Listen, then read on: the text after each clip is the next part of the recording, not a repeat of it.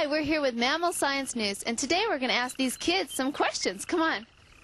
Excuse me, kids. Do you know what a mammal is? Yes. No, I'm the smart one around here. So no, she asked me. Let me I get to do it. They evidently didn't know anything. Let's ask this lady. Excuse me, ma'am. Hi, I'm here with Mammal Science News. We're asking people if they know what a mammal is. Yes, well, let me see. It's a creature with 2 humps. 1, 3, I can't remember. We're here with Mammal Science News at Howe Avenue Elementary School, trying to find out if anyone knows about mammals. Does anyone know what a mammal is? Yes, Jeremy? A mammal is a creature that has some fur or hair, is warm-blooded, and bears their young live and then feeds it milk. Do you know anything else? Well, sure. Mammals are really great. Like, did you know there's a creature called a platypus that lives in Australia and Tasmania? It has webbed feet, a tail like a beaver, and a bill like a duck's. Pretty weird, huh? Did you know that all mammals birth live young, except the platypus, which is a special type of mammal called a monotreme? The platypus lays eggs. Then the platypus sits on or curls up around the eggs for about 10 days. When the babies are born, they drink milk secreted from the glands on the mother's chest and tummy. Mother mammals have mammary glands that produce milk for the young. The milk is their baby's food. The milk contains water, fats, proteins, calcium, lactose, a milk sugar, salts, minerals, vitamins, and hormones. Usually, the colder the environment is, the more fat content there is in the milk. A seal's milk is a good example of this. Some gorillas drink their mother's milk until they are around 2 years old, and the rhinoceros nurses until it is about 15 months old. The mother gives milk with a set of nibbles, or series. Like these pigs, 12 breasts are common for them. The mother mammal has a womb where the baby grows. After a certain amount of time, called a gestation period, the baby is born. Humans have a 9-month gestation period. Mice have pretty short gestation periods, about 16 to 20 days. Elephants take about 20 months before they are born. Yikes! The mother's womb has something called placenta lining the womb, supplying the young with food and oxygen until birth. Some newborns are helpless and have to stay with their mother for a while. Some, like this calf, can stand up almost right away. Not all mammals are born like this. The marsupial family, which includes kangaroos, opossum, and koalas, has a special pocket type opening in the front of their body, sometimes called a pouch. The scientific name for it is the marsupium. The tiny newborn stay inside the pouch, nursing on the mother's milk. The pouch will carry them around and protect them until they are mature enough to be out on their own. This baby kangaroo is called a joey, and it seems almost ready to leave its mother's pouch. Don't you think mammals are really great? You know, you are a mammal too. Mammals are warm-blooded. If your body is between 98.6 degrees to 106 degrees and is self-regulated, then your body is running at a typical mammal temperature. Some mammals keep cool through panting, some by sweating. The elephant fans its great big ears to help cool down. Some mammals have thick outer coverings to keep warm. The sea otter has the densest fur of any mammal. The fur keeps it warm in the cold sea. Dolphins and whales are mammals, but they have hardly any hair on them. The colors and markings on a mammal can help disguise it from enemies. It's called camouflage. The animal becomes less visible because of its stripes, dots, or color. The hairy covering on some mammals is used as a weapon or protection. This hedgehog has quills that poke into an attacker's skin. Some mammals' bodies actually have spines on them. The spines are on their bodies for protection. This mammal comes from North Africa. He lives in burrows under the ground. If he came out of his burrow and someone wanted to eat him for dinner, he could curl up in a little tiny ball, and then no one would bother him. The hedgehog does have quills on his body, but his quills don't come out. He can move his body around, and he can move those quills. He has little muscles that if something comes close to him, he can move his quills over in that area to keep a predator away from him. The hair on these animals' faces is called whiskers. The whiskers help the animal to sense what is around them.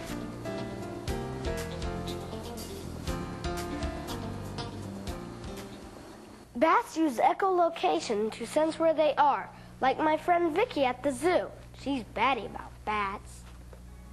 Bats are very special mammals. They're the only mammal that can fly. A lot of people think they're birds, but to be a bird, you have feathers. Mammals have fur, and as you can see, his little body has a lot of fur on it. He doesn't have fur on his wings. That would be much too heavy, and he wouldn't be able to fly. Bats are nocturnal. That means they come out at night. Most people think bats only live in caves, but they can live in lots of different places. They can live in our eaves, under bridges, any place where they can sneak into a nice tight spot where they can stay warm during the day. People tell lots of stories about bats. People say bats get stuck in your hair. Have you ever seen a person with a bat stuck in their hair? People also say when they're in the swimming pool that bats come down and they're dive bombing them. But you know what? Bats have to drink a lot of water. It's very important when you fly that you drink a lot of water. So if you're in the water and a bat comes near you, he's just getting a drink. Not only do bats have webs on their wings, but some bats actually have webs on their tails. And a lot of bats will use that webbed area to catch their food. Do you know how you use a catcher's mitt to catch a ball? A bat can use the web on the back of his tail the same way. And once he catches an insect down in that web spot, he can flip it up into his mouth, and that's how he can get his tasty meal. Some people think that all bats are vampires, but of that 1,000 different kinds of bats, only 3 of them are vampires. They don't live near us here in the United States. They live far away in Central America and South America. And vampires, they don't suck your blood. They do have blood for their meal, but what they do is they make a small little bite, and as that little wound bleeds, the bats lap it up.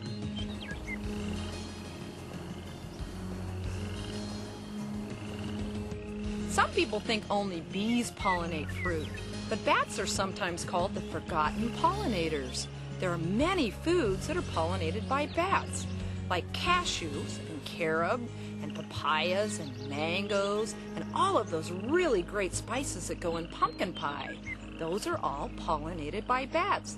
And even bananas. So the next time you have breakfast and have a banana in your cereal, you can thank a bat for pollinating that fruit for you. Most mammals have a great sense of smell.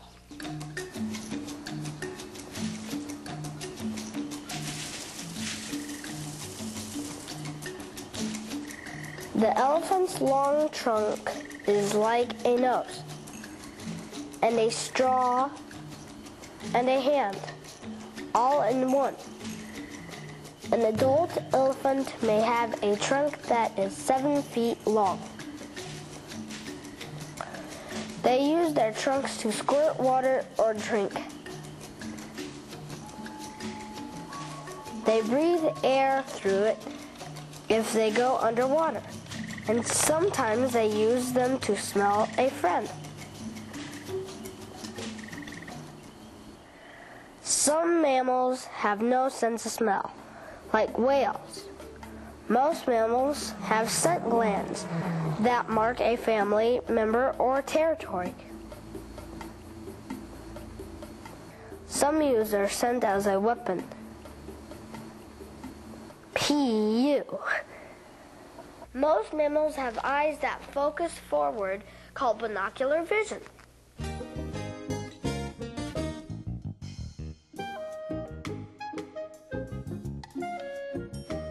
Primates, which include monkeys, apes, gorillas, and humans, are able to see in color.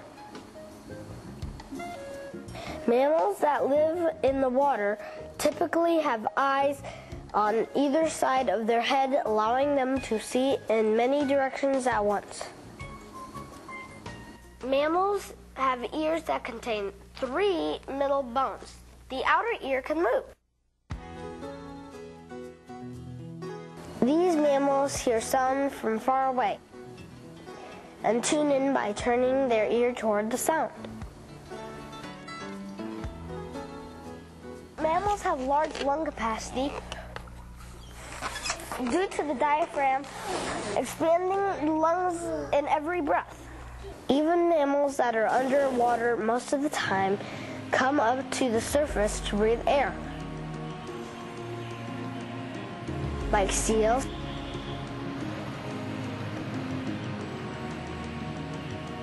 manatees,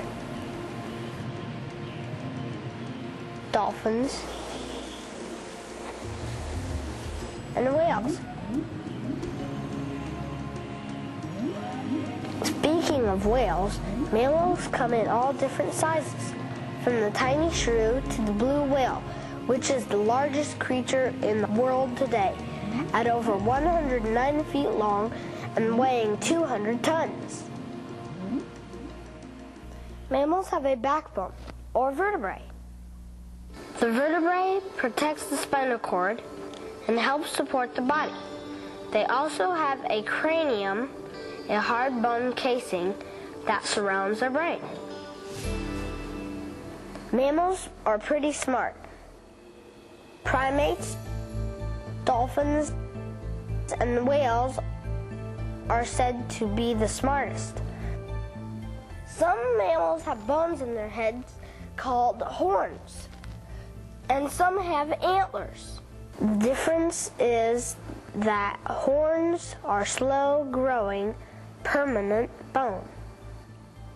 The rhino's horn isn't really even a true horn.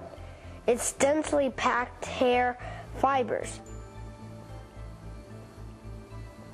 Antlers are bone material that grow really fast. There is a furry covering on the antlers called velvet that sheds each year as the antlers grow. Horns and antlers are often used for defense. The types of food mammals eat varies. Some are carnivores, meaning that they eat meat.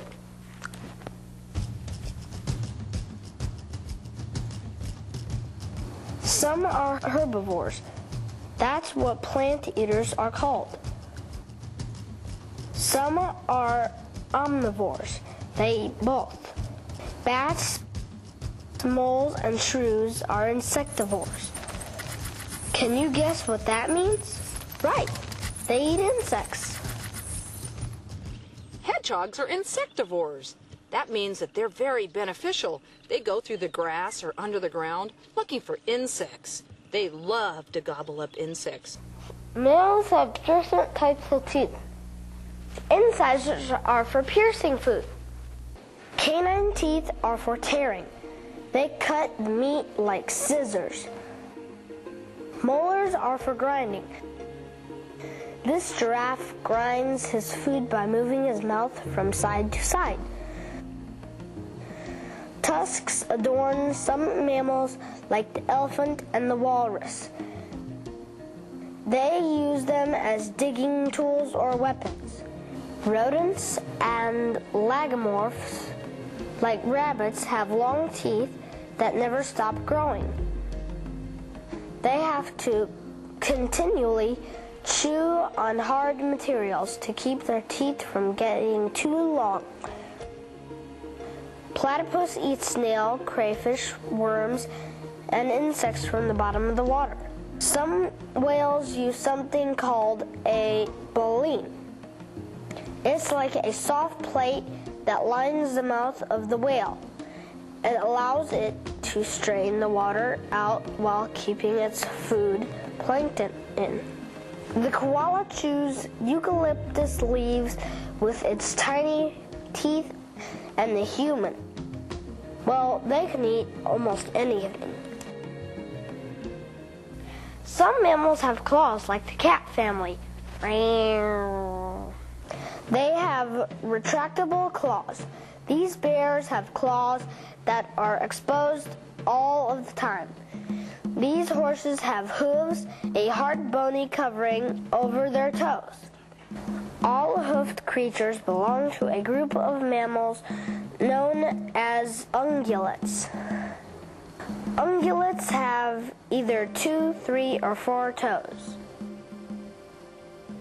Primates have sensitive fingers and toes, and a special feature, an opposable thumb, a thumb that can rotate in a unique way. Mammals move around in different ways.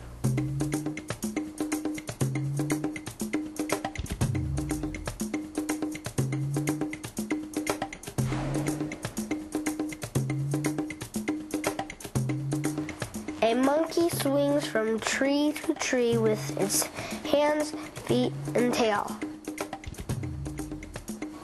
A bat can fly. A dolphin swims using his tail to steer. Squirrels scamper about.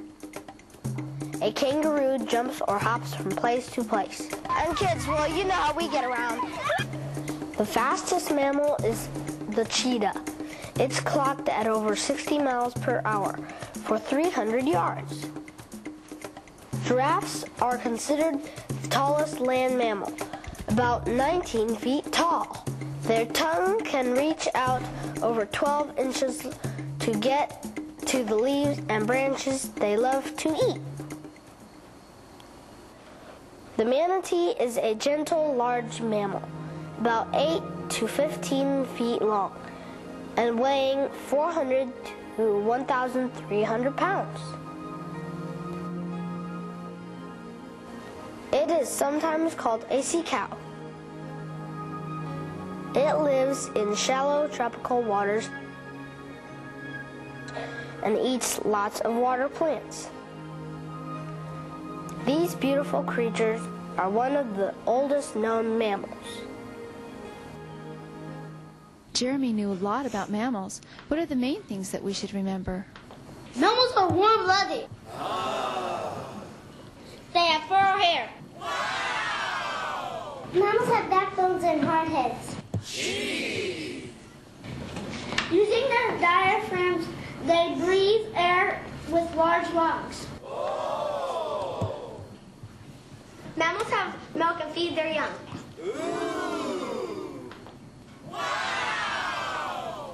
This is Mammal Science News saying bye-bye. Oh, I remember that camel ride like it was yesterday. Or was it last year? Well, it was when I was married to Larry, or was it Harry? Oh, that's it. Now, what was I saying?